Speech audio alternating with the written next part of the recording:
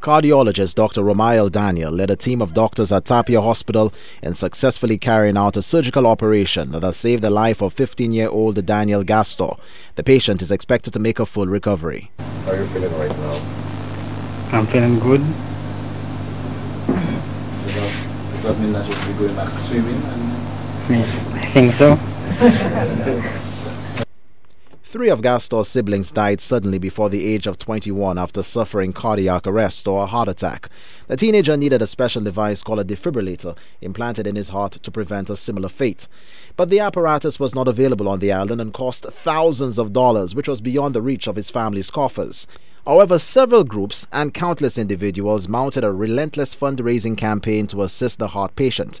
His mother, Angela Gaston, says she is eternally grateful. I appreciate everybody who helped me out, especially Dr. Danielle, who did the procedure, and Mrs. Octave. Mrs. Octave is my best friend. The procedure was done at the Tapion Hospital free of cost.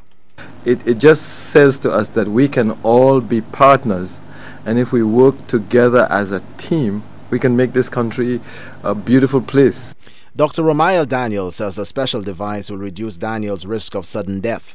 The apparatus helps restart the heart during the onset of serious complications or difficulties.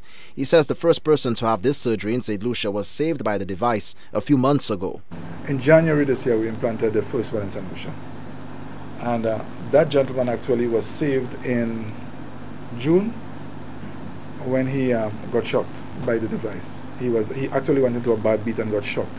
He would have been dead now. So these are devices that if you can put a price on a life, then we can start talking about what the price of a defibrillator is. The St.Lucia Heart, Lung and Blood Foundation, the Tapion Hospital and the St.Lucia Swimming Association raised over $48,000 for the surgery.